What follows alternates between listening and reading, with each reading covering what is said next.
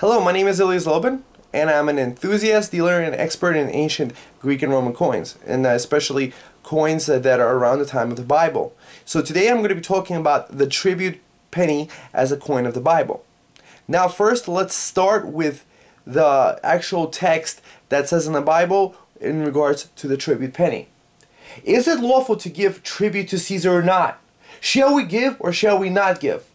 But he, knowing their hypocrisy, said unto them, Why tempt ye me? Bring me a penny, that I may see it. And they brought it.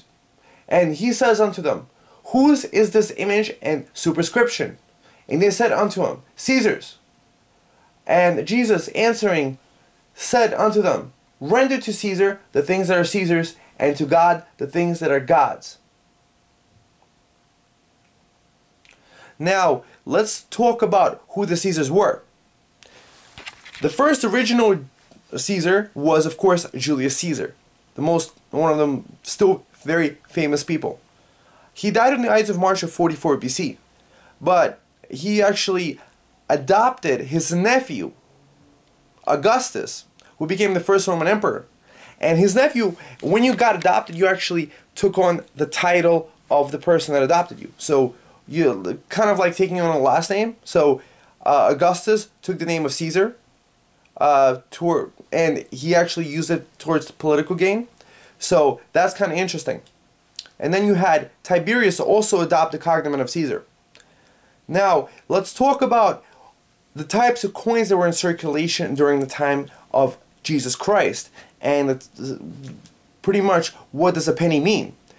A penny is an English translation for the 1611 King James Bible version, where the penny, they translated the Greek term denarius, the Greek and Roman term denarius, which is a silver coin of about 3 grams and from about 17 to 20 millimeters. So we're talking about the size of a dime.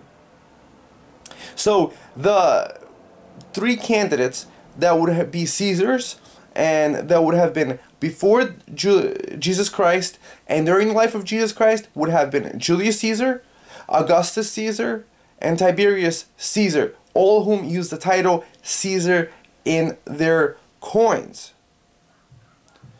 Now, the conclusion is it would have to be characteristic. There would be 4 characteristics to the tribute penny. It would be a silver denarius coin. It would be before or during the time of Jesus Christ. It would have the title Caesar, and would have the portrait of the rulers on it. You know, having read the account right now, we come to this conclusion. Now, let's first start with coins of Julius Caesar. This is a portrait coin of Julius Caesar, and this is what the coin would look like. It would say Caesar's. So this is one candidate that he could have held in his hand and said, hey, whose portrait is this? Oh, it's Caesar's. Oh, whose name is this? Caesar's. So give Caesar his due. Now, next, this would be a coin of Augustus. It starts with the name Caesar, and also features Caius and Lucius Caesars, his adopted heirs. So that's another candidate as of a portrait coin with the term Caesar in it. And the most widely attributed coin to the tribute penny is the silver denarius coin of Tiberius, 14 to 37 AD.